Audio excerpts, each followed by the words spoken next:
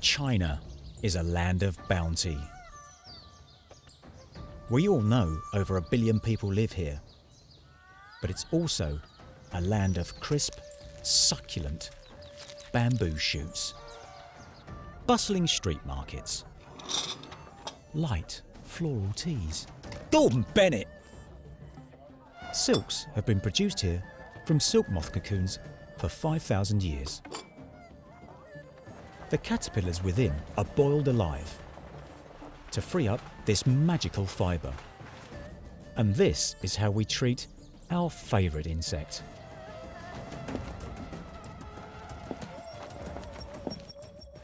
You've got it.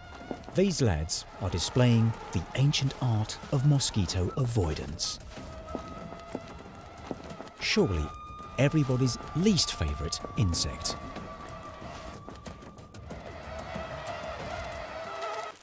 Oh, nice shot, sir. Don't worry, it's not only humans who use and abuse insects. It's flowering time for this handsome elephant yam. After emerging from underground, these weird inflorescences don't rely on their good looks to attract pollinators. Like a grasping celebrity at Christmas, it flogs its signature scent across the land. It's a scent of rotting death. Putrefaction by inflorescence. It's a nauseating stench, but carrion beetles are powerless to resist. Some of them tumble into this bogus corpse bearing gifts. Yam pollen, which they pass on to the receptive sticky female flowers within. If you think their service ends here, you're wrong. The beetle may be physically trapped, or choose to linger due to the plant's warmth. Either way, the yam ensures an overnighter.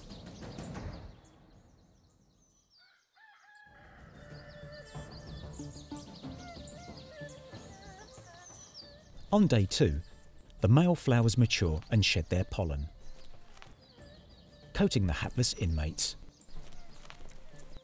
Finally, the beetles are free to leave. Naturally, it takes the yam pollen with it. It starts the epic journey to another yam. Oh. Mosquito! Body slam!